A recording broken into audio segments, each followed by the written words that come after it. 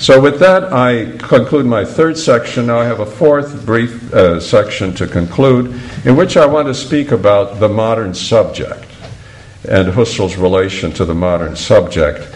And there's a subtitle, Modern Subject, Political and Epistemological. Political and Epistemological.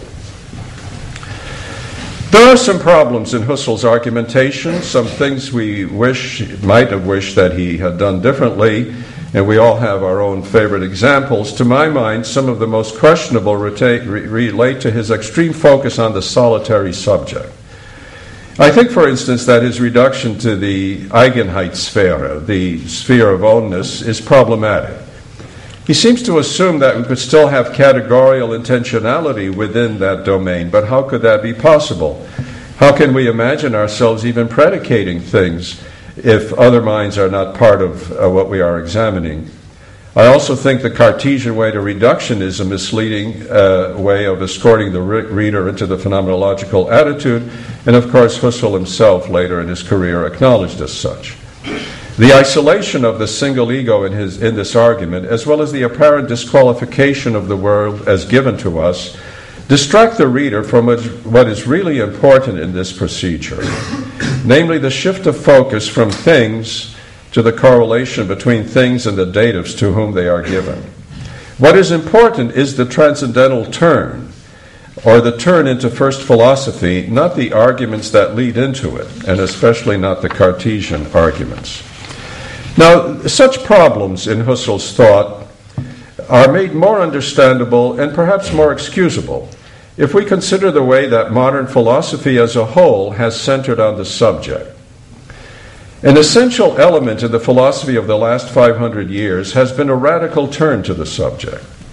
In fact, it would be better to call it a construction of the subject, not the turn toward it.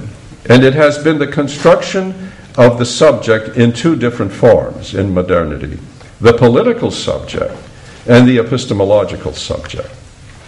The political subject was first invented by Machiavelli, who calls it the prince, and it was theoretically articulated by Thomas Hobbes, who calls it the sovereign.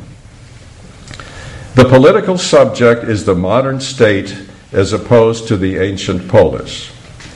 The political subject is not something we find, but something we construct by philosophical thinking. The epistemological subject, of course, is the Cartesian cogito. Modern thinking is not the establishment of just one of these subjects, but of the subject in these two forms, which must be distinguished but never separated from one another.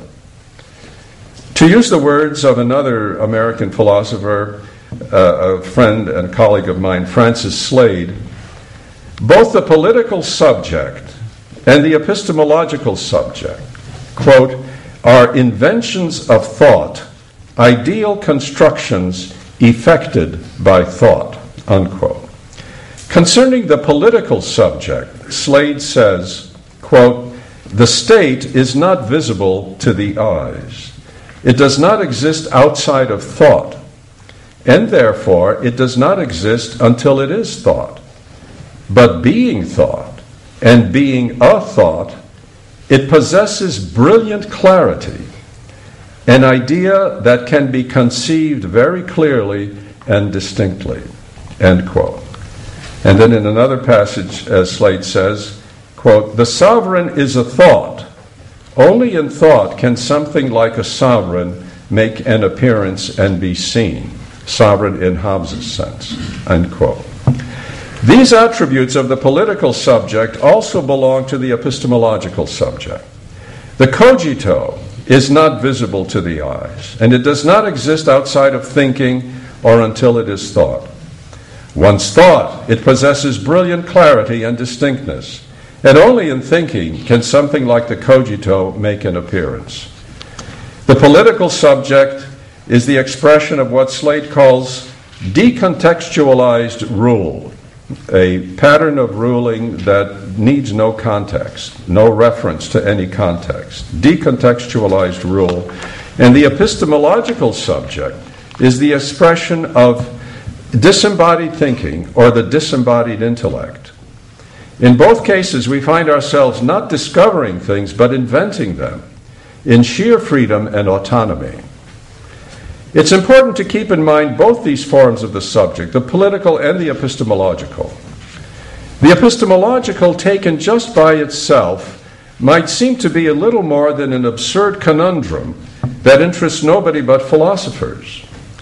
But if it's taken as the Gegenstück, the counterpart, to the political subject, its ominous significance for our cultural and political life becomes much more visible. This modern sense of the subject was the background for Husserl's thought. If Husserl was to turn to first philosophy, he had to do so within the setting given him by his day and age. He had to think through the turn to the subject. He has nothing directly to say about the political subject, but he does have a lot to say about the epistemological subject. His philosophy is, I claim, an attempt to embody and mundanize the cogito, to put mind back into the world, to introduce receptivity and corporeality, as well as absence and obscurity, all of which serve to change the Cartesian cogito, the disembodied intellect, into someone who says I and speaks with others in human conversation about things. Husserl's transcendental ego is someone who is visible in the natural and public order and not just in thought. I think this is brought out because when he first starts defining things and making points about intentionality, he makes those distinctions in regard to the use of words, but the distinction between expressions and indications. And that's not a constructed Cartesian ego. It's a user of language. Husserl gives us resources by which we can unthink modern philosophy insofar as it rejects classical philosophy. What he does with the epistemological subject can have an impact on the political subject as well. To conclude, I wish to call to mind Husserl's honesty and generosity as a thinker. His writings bear witness to his relentless effort to clarify the issues he addresses. It's not just his ideas that come through in his writing, his personality comes through in them as well. He was willing to correct what he had said before, ready to subject any and all of his positions to new scrutiny. He wanted most of all to get it right and to let things speak for themselves. He's influenced philosophy for over 100 years. There have been very prominent beneficiaries of his thought: Heidegger, Gadamer, Edith Stein, Levinas, Merleau-Ponty, Sartre. And there are countless scholars and philosophers like ourselves who have been very deeply shaped by his writings. Intellectual achievement is a highly personal thing, and we need to be grateful to those who have shared their gifts with us. But if Husserl's thinking was to exercise such an influence on others, it had to find its place in the Lebenswelt. There needed to be something tangible that would serve as the vehicle for his thought. His greatest impact has always been through his writings, even from the beginning of his career with the philosophy of arithmetic and the debate with Frege and his logical investigations. And as it turned out historically, after Husserl's death, the material embodiment of his thought found its place in the world in and through the Husserl archives. We can hardly remember Husserl without thinking of the archives dedicated to him. For this reason, let us take a moment during this commemoration of Husserl to mention the person and work of Father Herman Leo van Breda, OFM, and to recall what he did to keep Husserl's philosophy present as a resource for all of us.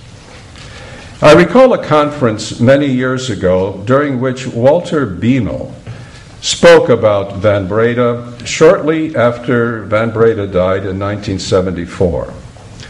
Biemel, and I remember him saying this in an agitated way, he said, Biemel extolled what he called Van Breda's ungeheure Energie. I can still see him, I can recollect it, saying that with panache. Energetic Van Breda was, and he was also courageous and astute. He saved Husserl's manuscripts, institutionalized the Husserl-Archives here at Leuven, found financial support for the archives and their publications. He was generous in sharing the archives with other universities. He knew that in intellectual matters, to give something away is to enrich oneself. Van Breda understood the importance of Husserl's work, and his understanding was not only theoretic, it had a wonderfully practical side. Our conference commemorates the life and work of Edmund Husserl, but by its very location, it also recalls the qualities of Herman Leo van Breda, as well as those who have succeeded him in the leadership of the archives, Samuel Eiseling, Rudolf Bernet, and Ulrich Melle, who have faithfully continued the work of this center in the spirit of both Husserl and Van Breda. All of these achievements and all of these people have left us a rich legacy of philosophical life. And I thank you for your attention.